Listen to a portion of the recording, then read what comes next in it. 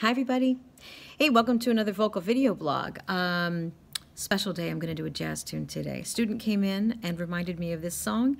It's a jazz blues written by Wardell Gray and lyrics by Annie Ross. So Lambert, Hendricks, and Ross covered this back in the 60s. I think Joni Mitchell did a cover of it.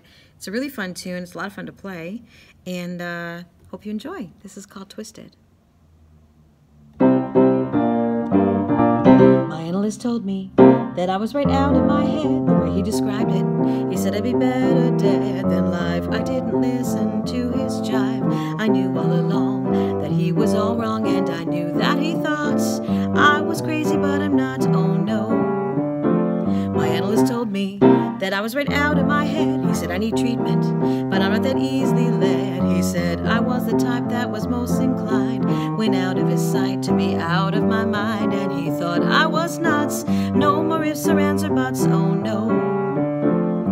They say as a child I appeared a little bit wild with all my crazy ideas, but I knew what was happening. I knew I was a genius. What's so strange when you know that you're a wizard at 3? I knew that this was meant to be. Well, I heard little children were supposed to sleep tight.